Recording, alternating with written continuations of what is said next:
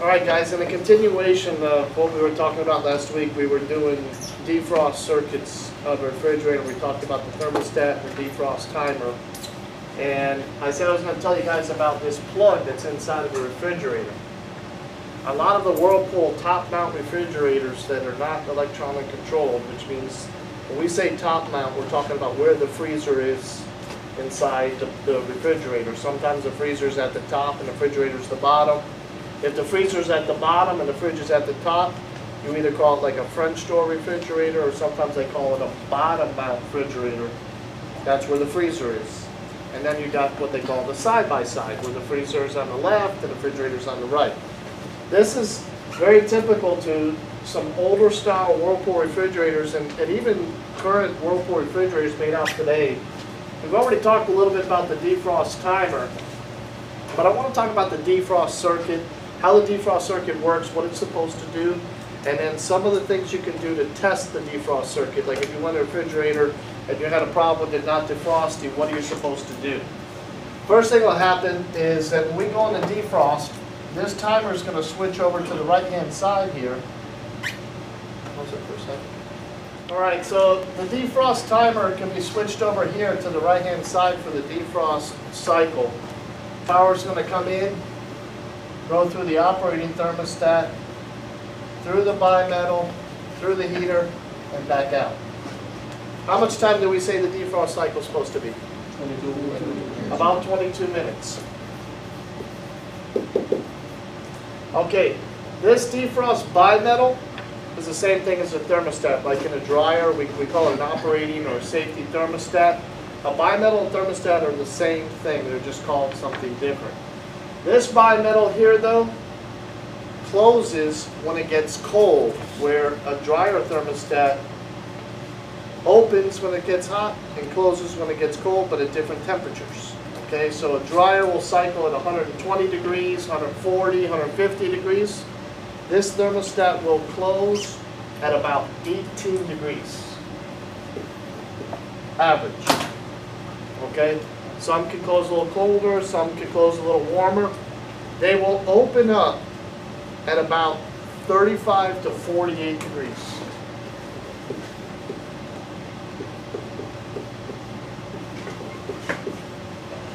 So what happens is this thermostat is attached to the evaporator tubing inside the freezer. What temperature do we say that evaporator gets at when it's running? 15. Huh? Negative 15. Minus 15 degrees. The evaporator. That's about the approximate temperature that an evaporator is going to be inside the freezer. The bimetal, does anybody know what tube in the evaporator the bimetal is usually attached to? The suction line. Very good, David. The evaporator's got two lines. One is the capillary tube which comes in, feeds the evaporator. The suction line is the one that comes out. The bimetal is always attached to the suction line. It's sensing the temperature of that tubing. Okay? So when it gets about 18 degrees, this thermostat will close. So the timer goes into defrost, energizes this heater through that thermostat, and the cycle of the timer is going to sit there for 22 minutes before it switches back over to cooling. But this bimetal here is going to open at about 48 degrees. Now it's going to sense the temperature of the air in the back there by the evaporator. When it gets about to 40, 50 degrees, somewhere back there, it's going to open up and it's going to stop this heater from running. Okay? The timer is still going to sit here for 22 minutes. And when the timer feels like 22 minutes are up, it's going to switch back over and energize my cooling components in here. So what do you do if you go into someone's house and you see this evaporator all frozen up? What do you do? Check the bimetal. Check the bimetal, check the timer, check the heater. Okay? Well, guess what? You go to that customer's house, and let me see if I got a picture here. Move this up a little bit.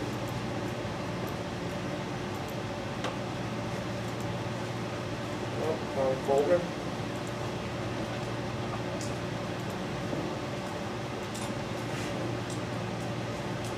I don't know where my pictures are.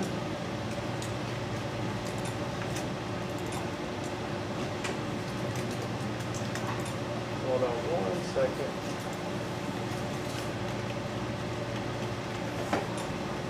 Let's see if it finds it for me. Nope. Did I spell it right? Okay, let's just go on the internet and I'll get you that picture.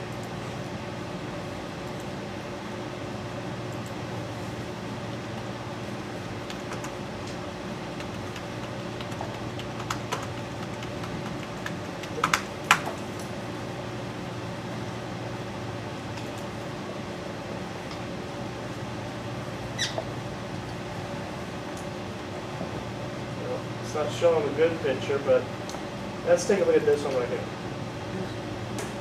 There's an evaporator there completely frosted up. If you go to someone's house, you might see a little bit of frost, but it's just a very light coating. If it gets any more than about 1/8 of an inch thick, or as thick as you see here, the refrigerator's not defrosted. And usually by the time the customer notices, the freezer temperature gets so warm the food's spoiled. But because the tubing itself is so cold, even though the food is melting, even though the food is melting and going bad in the freezer, this ice is not melting because the tubing underneath all that ice is 15 degrees below zero. So this is not going to melt on you. So when a customer calls you out, you got a panel over this, and that ice may even be on that exterior panel. You might not even be able to get to that evaporator. Go ahead. What's the question? Well, what if my evaporator fan is not working? I'm not going to have the same result? Not necessarily, because it'll still defrost, right? The timer will still go into defrost. So you'll have a cooling issue. You might have a slight frost pattern on the evaporator, but you're not going to have it that thick because the timer's still going to go into defrost and melt that ice and start over again. If the 8 hours not happening yet? If you had a refrigerator that's not defrosting, let's say the heater was bad, timer's bad, whatever, you can go from 7 to 10 days without defrosting before you really start losing your cooling. So if a customer called you out, they're going to call you out and say, hey, my box is not cooling. You're not going to see this much ice on the evaporator. It's going to defrost. It takes 2 or 3 days to build up that much ice. Okay, that much there. A defrost problem is even worse. Okay, so if they're calling you out because of food spoiling, it's more likely a defrost problem, not a bad fan motor. But let's go here. Going to what you were saying, you'd go and you check the bimetal. Bimetal could be bad. Well, first of all, it's hidden behind the panel. Panel's got ice on the front of it, and there's ice in the back of it. You can't even get the panel off because it's frozen. You're like, okay, well the heater could be bad. Well, that heater's buried in all that ice as well. So the only thing really that you can test is the timer. And the first thing you want to do before you start taking any panels off or taking the meter and testing anything is do what? Yeah, Mike? Put it into defrost mode. Advance that timer. Remember last week we had those timers on the table and we were turning them until they clicked? So the first thing you want to do is go into the refrigerator, turn that timer, hear it click, and see if it goes into defrost. So we're listening for what? What are we listening for? Yeah. The sizzling sound from when the ice melts, turns into Yeah, water. so you're listening to, if you hear the heater behind that evaporator starting to melt that ice. It's going to take a few minutes, but again, you be patient and you wait, and if that heater comes on, it's almost like a stove boiling water. It's going to be splashing over.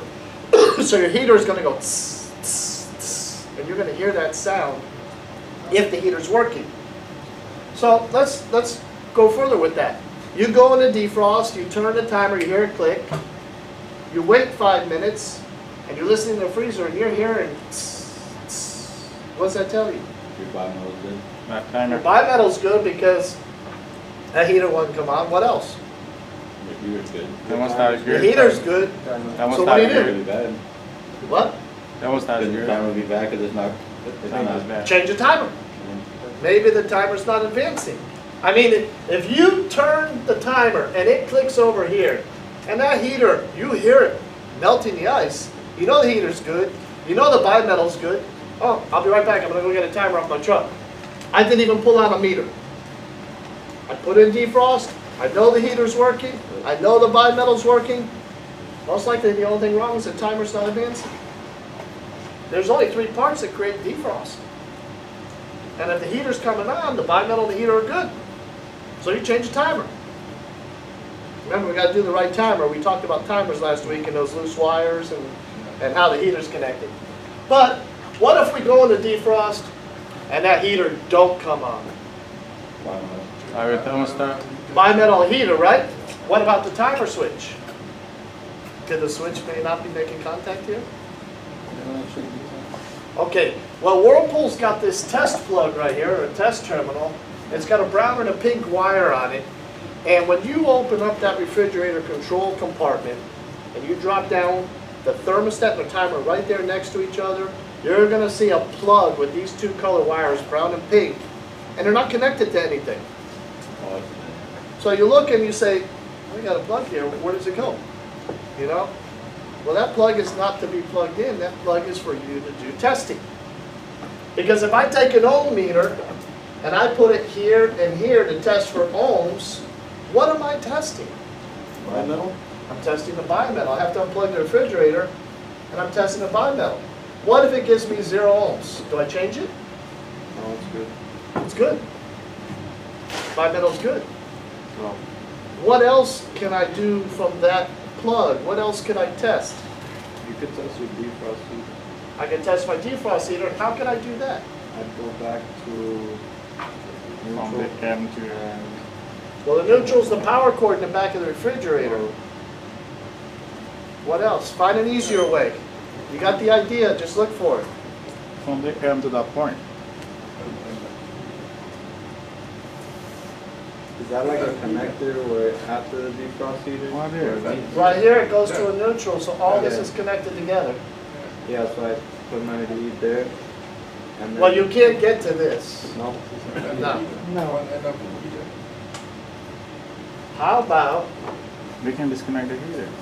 no, I can't get to the heater, it's buried in ice. But, if I put my ohm meter on brown, and what components are right next to where that plug is? I said, what am I going to see? What parts? Timer and thermostat. The timer and the thermostat. The timer's there, right? This side of the timer, isn't it neutral? Yeah. So if I put 1 meter lead on brown and 1 meter lead on white on the timer, can I ohm out the heater? Yeah, yeah. So right there from the control, I can test the bimetal. I can test the heater. Right there. I don't even have to go in the freezer. Watch this. I go to the customer's house. It's all frozen up. Okay? I want to see if the bimetal's good. I put my meter on this wire here and this wire here, and I'm going to check the bimetal. I have no reading. So bimetal's bad, right? That thing's buried in ice. Well, you could sit there with a hair dryer, or if you get a little fancy heat gun, if you're not careful, it gets so hot you can damage the liner of the fridge, melt wires, melt the fan blade because it's plastic. What if I say, hey, I got a bad bimetal, but I take a little piece of wire and jump this. I put it in defrost, and then the power goes through my little wire and energizes the heater. And while that's happening, I'll be right back. I'm going to go down to my truck and get a new bimetal. And I'm letting the heater melt the ice. So I bypass the bimetal. We cannot leave it like that. You do not leave it like that. You go to the customer's house, you say, oh, look, I'll just put this jumper in. I'll be back in a couple of days with a defrost bimetal. That thing goes in the defroster for 22 minutes. That heater's running. It's supposed to run for 22 minutes. And the customer's going to have cooked steak in the freezer. Okay? But, like I said, a defrost problem takes about 5 to 7 working days to build up enough ice to affect the cooling for a customer. So if you bypass the bimetal and you say, man, I don't have any more bimetals on my truck, or this is a special bimetal, I got to have this model and this part. I order it, I'll bypass it, force it in the defrost with the heater inside the fridge. If the timer shuts off and it still hasn't melted the ice, go back in the defrost again. But sooner or later you're gonna, hey, how you doing? How you doing? Sooner or later you're gonna melt enough ice where you can take it apart and get in there and check it out. Pause the video.